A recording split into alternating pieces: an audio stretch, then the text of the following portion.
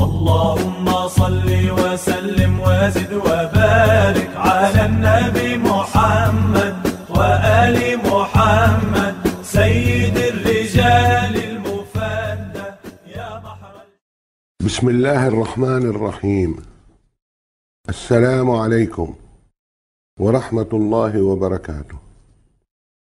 In this video, we will review various wonders of the Quran, showing some of its linguistic features to non-Arabs and to the majority of contemporary Arabs lacking the necessary proficiency in order to readily detect these marvels. We will review, number one, the literary composition in general, literary superiority, correlation of the surahs, rhyme structuring, and phonetic mastery. Number two, word counts. Number three, sciences, astronomy, embryology, civil engineering, etc. Number four, precision of terms, which applies to sciences and other subjects. Number five, prophecies and promises fulfilled. And this will be performed through several videos, insha'Allah. The normal miracles of the Prophet, peace be upon him, were observable by his companions, who witnessed them themselves firsthand. But what about the remainder of his nation in the following centuries, regardless of the authenticity of these miracles? He said, peace be upon him, "There is not one among the prophets but who was given signs, due to which people believed. But what I was given is a revelation from Allah, and I therefore hope to have the most followers on the day of resurrection." Bukhari, Muslim, and Ahmad. Therefore, our aim from this series of videos is to help feel this sign and witness it for ourselves. The Quran first challenged mankind to produce a book like it. Then the challenge was reduced to produce 10 surahs like it. Then the challenge was reduced to produce one surah like it. And we will see.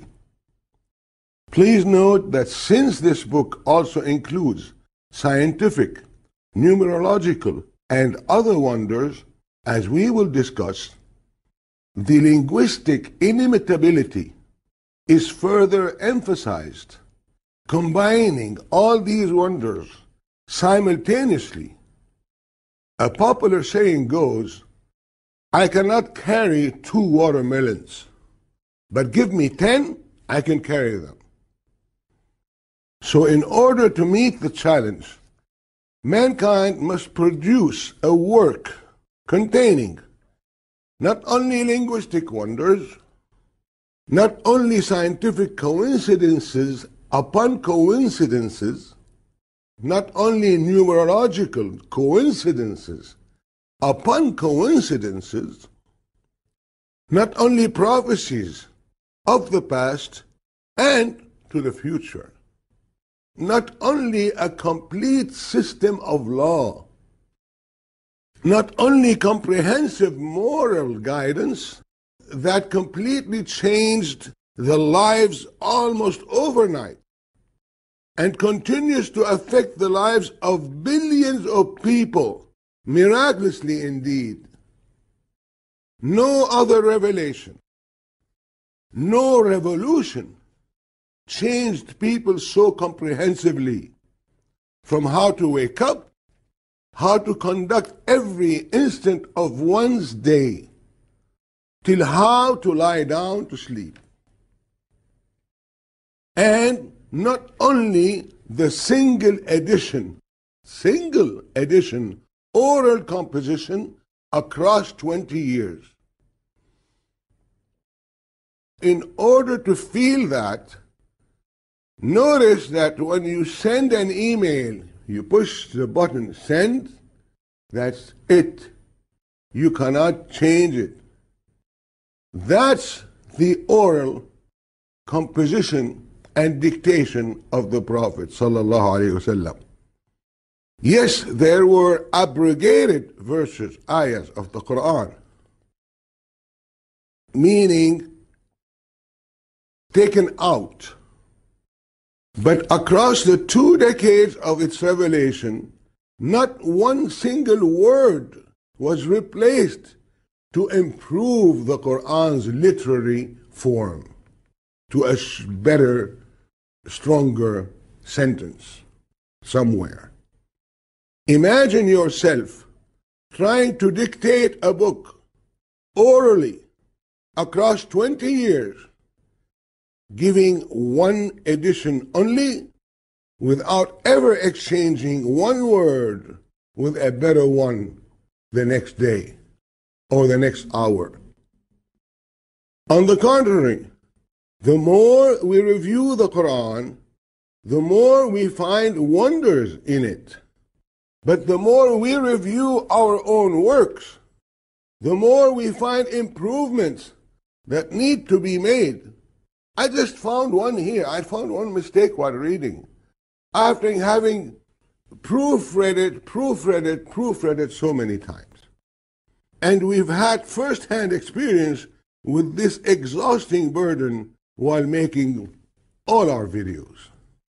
Yes, in order to respond to the challenge, mankind must produce a work containing all these wonders grouped together. We cannot emphasize enough that the conglomeration of all these wonders in the same book further enhances the literary aspect, which is the topic of this video, showing the literary aspect to non-Arabs and to Arabs who do not have the proficiency. One may try to produce some of the above features partially, but cannot group them all within one single work of superior literary value. This indeed is the point behind the challenge and the emphasis of this video. An Arab Bedouin heard the ayah commanding the Prophet, so proclaim loudly, fasda', so proclaim loudly that which you are commanded. 1594. The verb fasda' used in this ayah is derived from sada', which is the fissure, the crack. Al-Alusi related that the Bedouin prostrated to the ground and said, I prostrated for the eloquence of this speech. By the way, no other Arab was related ever to prostrate for the eloquence of somebody else's speech. The primary interest and proficiency of Arabs was literature. One can compare the literary mastery of Shakespeare to some poets of the 7 mu'allaqat, the hanging poems, so famous among Arabs and proclaimed as the best of their poems. So they used to select and then hang it near the Kaaba before Islam. And we have 7 or 11 mu'allaqat. One compare the literary mastery of Shakespeare to some of these mu'allaqat. Yet the same Arabs intuitively perceived the inimitability of the Quran, inimitability, and accepted it of divine origin, recognizing their inability to emulate it. There was no competition possible anymore. No competition. As we will see, they accepted the divine origin based on the inimitability, and they did not have available to them the superb wonders that we're going to see. So let us start our review while keeping in mind the existence of all the following wonders in the same book.